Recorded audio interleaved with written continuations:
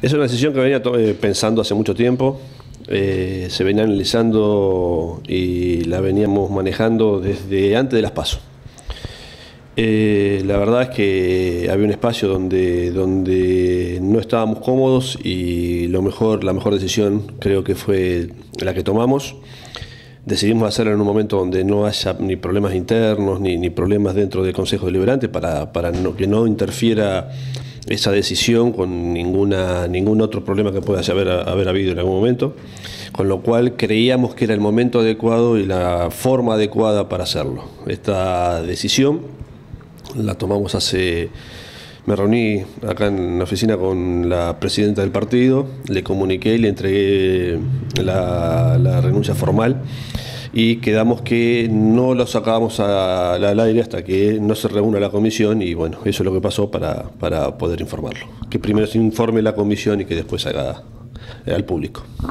Bueno, algo que vos recién mencionaste, que se informe primero a la comisión y después se haga público, ya se hizo público. Como decías, llegó mucho más rápido la noticia antes de lo previsto. Veo que los servicios andan muy bien de información.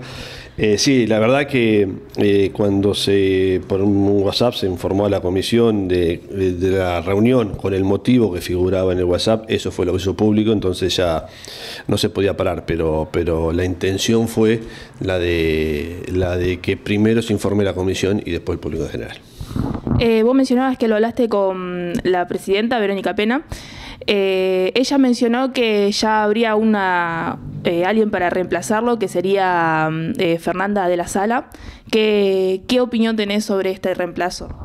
Me parece bárbaro, es una militante que siempre está activa, nos estamos bebiendo un café.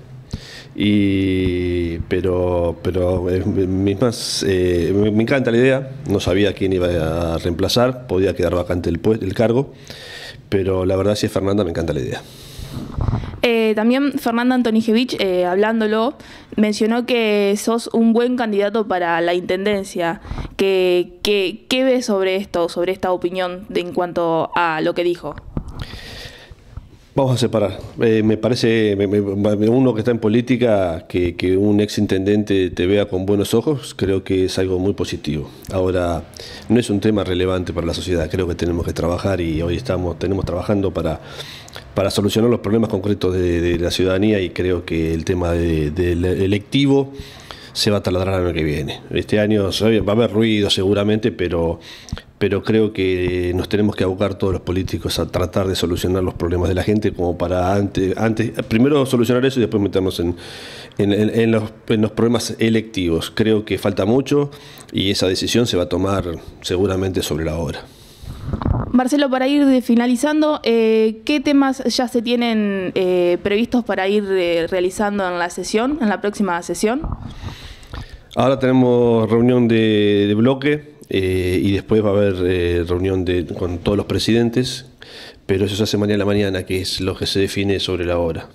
Yo creo que todavía no te lo puedo decir porque todavía hay temas que se van a tratar.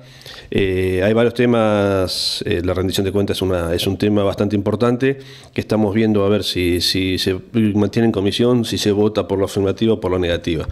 Pero eso lo vamos a decidir, todavía no te lo puedo informar porque todavía no está decidido.